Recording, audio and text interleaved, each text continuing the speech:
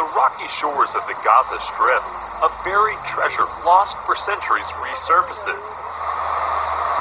This fisherman says he found a 6-foot bronze statue of the Greek god Apollo.